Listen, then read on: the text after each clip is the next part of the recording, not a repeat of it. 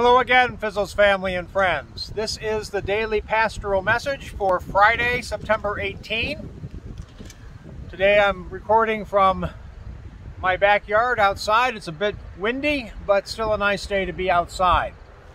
I am going to share with you today the lectionary gospel passage because I won't be preaching on the gospel this Sunday, and I'll tell you why in a minute. Before going to that, to catch up on some news, it was a blessing this morning. I joined with Don and with Doug for our first coffee and a prayer session of the fall season. And we were able to share blessings and prayers with 10 people this morning between 7 and 8. And some coffee with most of those. Some people took just a prayer, but they were very appreciative that we were there, and it was a particular blessing since we weren't able to have coffee and a prayer this past spring due to the COVID pandemic. And so we will continue coffee and a prayer each Friday morning through the rest of September and through October. And so anybody who is wanting to help spread God's love and blessings, please call Connie and sign up, or call Linda and sign up to help be a prayerista. Other less joyous news is, if you saw my emails yesterday, you know that Hank passed away yesterday. He passed away peacefully, and we ask that you hold his sons Tim and John in your prayers. Arrangements have yet to be determined, and we'll keep you informed. Also, as you know from yesterday's video, and if you've read my emails, you know that I've been diagnosed with prostate cancer.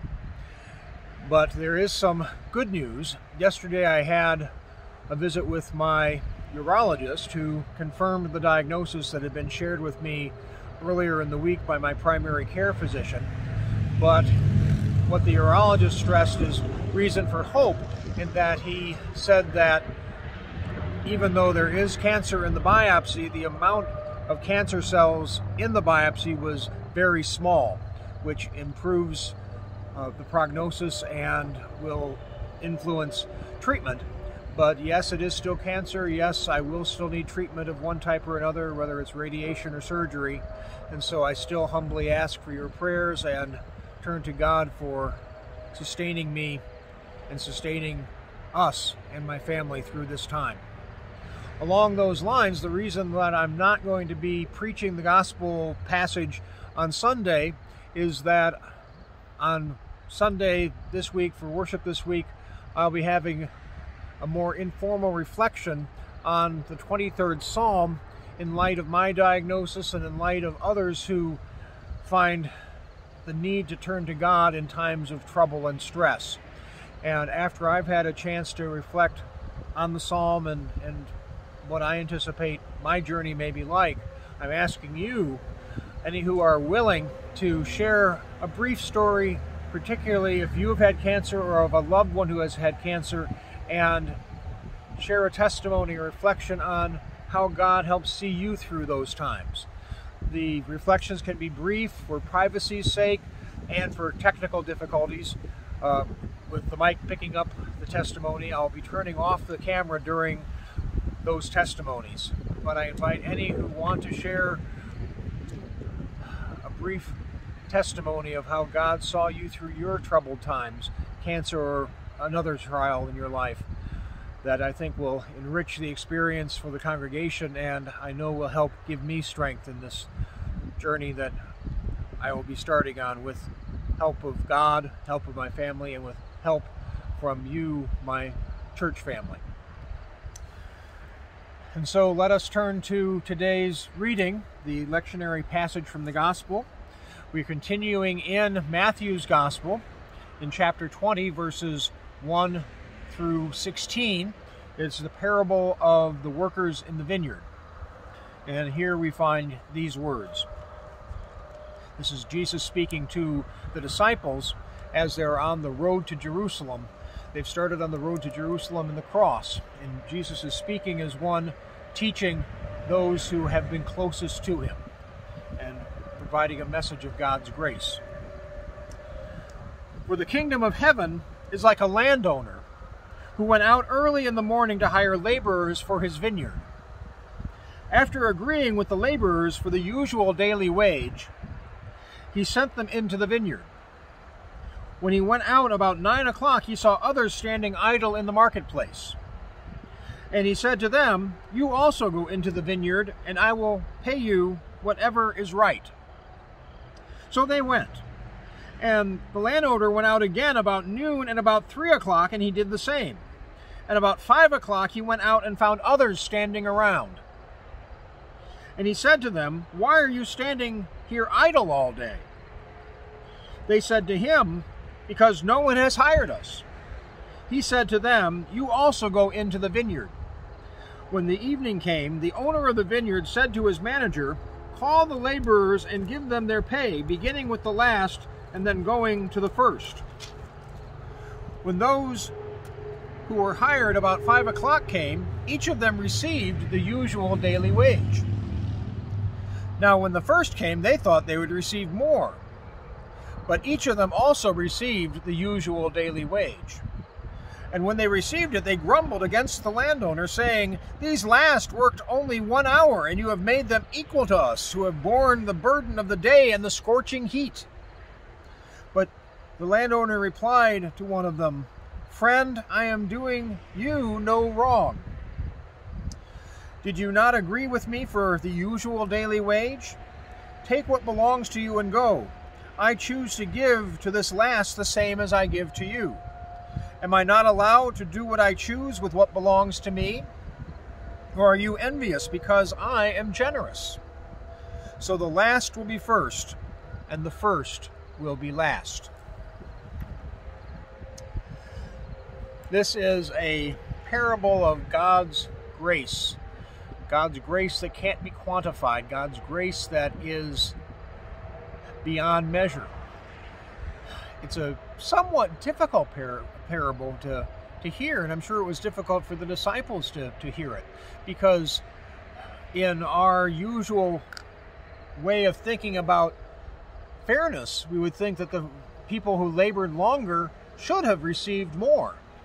But here, these people that were late coming to work, late coming to the party, as we sometimes say, received the same blessing as those who had been laboring all day. And so the difficulty is saying, well, why should we be good? Why should we follow the Lord? Why should we labor if what we get isn't any different than those who come later, who may have been vile sinners for their whole lives, but then turn to the Lord at the last? But this is a parable of blessing, that even though we have our sins and our transgressions, they aren't counted and numbered against us. We don't have to be the most righteous people on the block. We just need to come to the Lord and ask for God's grace. And God's grace will be sufficient unto us. It's a wonderful paragraph when you think about it, that God's grace is so great that it is beyond measure. And so those who receive it, that have followed the paths of righteousness their whole life long, and those who heard the gospel message and followed Christ later in life, even after lives filled with sin, both receive the blessing of God. And we can take comfort that God doesn't number all of our sins against us either, for God's grace is truly amazing. Let us pray. God of grace and God of glory, we thank you for your truly amazing grace, your grace that is beyond measure, your grace that is extended to us freely, even though we are sinners. But we are sinners saved by your grace, and we bless you for it, and we praise your holy name. Lord, we thank you that you are walking with us through life's journeys, and that you call us to follow you. And for those who have heard your message, following on your path is its own reward. And so let us always walk the path of love that you have laid before us.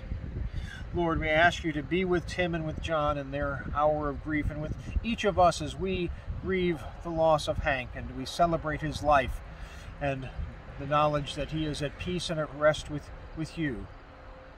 We continue to pray for all those affected by the coronavirus pandemic in whatever ways they are affected, whether it's by the disease itself or the effects of the disease in our daily lives. We ask you, Lord, to send your healing spirit to touch us in whatever way we need to be touched, helped, and healed. Lord, just be with our entire congregation, that we may be recipients of your amazing grace and may show your grace to one another as a way to praise you and worship you. For you are truly a graceful, gracious, and giving God, and we bless your holy name. In that holy name of Jesus, our risen and living Savior, we pray. Amen.